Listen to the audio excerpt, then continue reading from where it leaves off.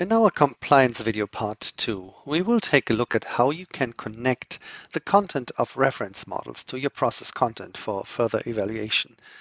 Let's assume we have a process module called Project Management, and let us assume this module is being used in other process workspaces such as software engineering.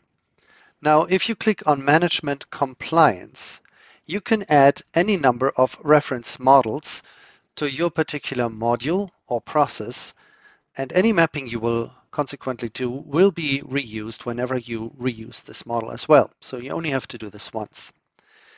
In our example, let us add Automotive SPICE and only a particular scope. We are looking for man.3, which happens to be the process of project management on Automotive SPICE.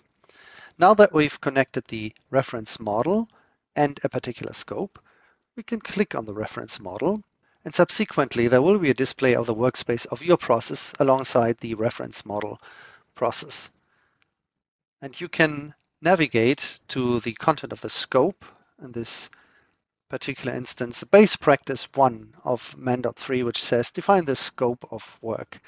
And as you can see, once we click on this, we have one particular item already connected, and we can use the 3-button menu on the compliance reference to connect any other process parts, such as the actual project plan, which we find here, or we could connect roads, guidances, anything that is useful to justify the 3-star rating we gave up here in the 3-button menu.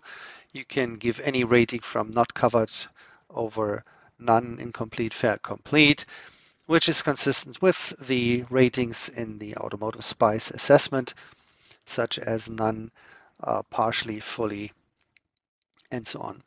And of course, there's a compliance perspective, which comes into handy when we navigate back from this mapping we did to the actual process. So let's navigate to the software project plan, and we end up in the working version of our project management. And here in the compliance perspective, we can see not only the reference model that we've just connected, but any other reference model as well.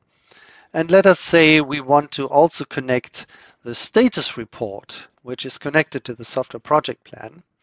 And if we click on this in our process, the object currently doesn't have any connection to a reference model. But since we've already connected the process to the Automotive SPICE reference model man.3 scope, we can now simply add from the Automotive SPICE.3 any content here by either browsing for it or in fact typing.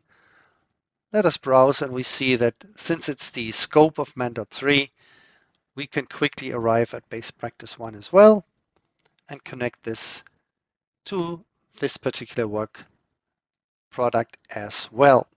So this is how you connect process areas to a number of reference models. And if we were to connect more scopes, or if we upgrade this and integrate this module into processes which have the same reference model but a bigger scope, this will work just nicely, as we will see in a following video.